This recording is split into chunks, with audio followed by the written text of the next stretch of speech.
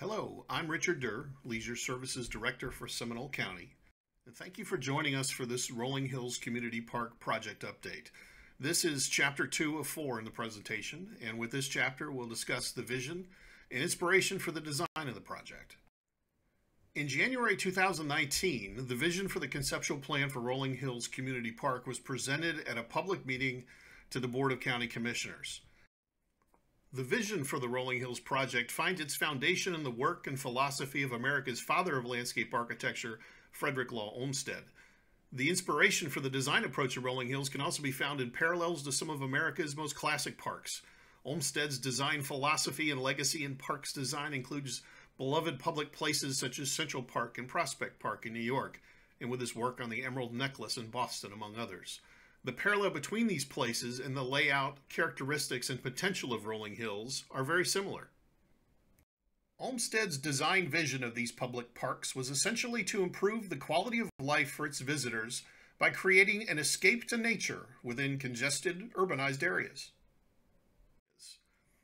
Parks which would be places of both recreation and recreation, where the character of these places would help to restore the mind, body, and spirit. These places provide strong civic and natural scenery, which bring beauty to the eye and the heart, and create places for people to engage each other and appreciate their neighbors within their shared community place. These are created places of meaning, deliberately designed to foster these experiences.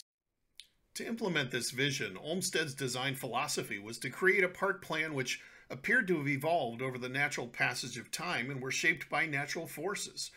This included creating what's called indefinite edges, or a landscape that appears to blend into the horizon, providing only glimpses of what's beyond. This could be accomplished through the gentle treatment of the landscape, partially through, ironically, rolling hills. These intentionally constructed compositions would give the feeling of being in a natural area which just sort of grew up that way, and the effect would serve to refresh and delight the eye, mind, and spirit. This approach to park design was all about what's called the narrative power of scenery, or the ability of a place to affect its visitor by telling a story, by intentionally using the interplay between light and shadow, by creating areas of lush foliage. A feeling and place of peacefulness could be created, again, across gently rolling hills. One parallel to the Rolling Hills concept can be taken directly from the Emerald Necklace in Boston.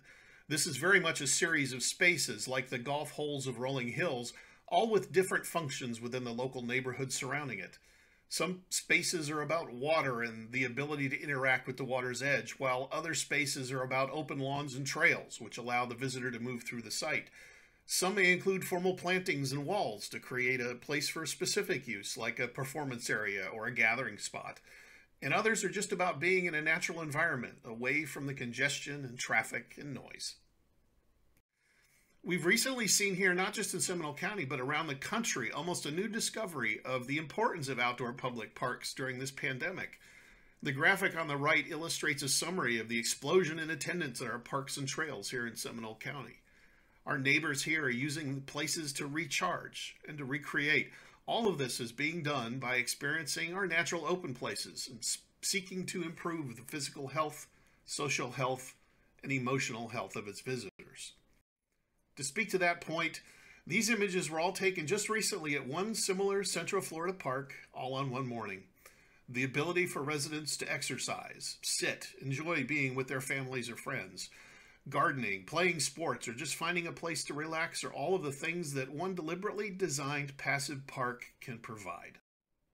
We're all rediscovering the importance of open green space in our community, and Rolling Hills is no exception. This project site includes many different environmental conditions such as lowlands and ponds, uplands, grasslands, shady oak hammocks, and high and dry pine land, and all of these systems can be enhanced and accessed through a thoughtful approach which looks to embrace these elements and wrap them into the park's design. Likewise, by giving the same deliberate thoughtfulness into the design of constructed elements, walls, pavilions, and other elements known as garden architecture are just as important to the overall experience of the visitor.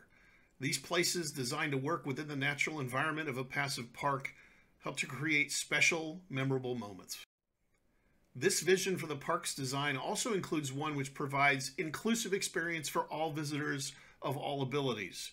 We can design for the visual, auditory, tactile, and social needs of every resident, creating a park for all visitors to enjoy. How we translate this approach and vision into the physical design for the site and its unique character is the subject of Chapter 3 of our presentation. Thank you again for joining us.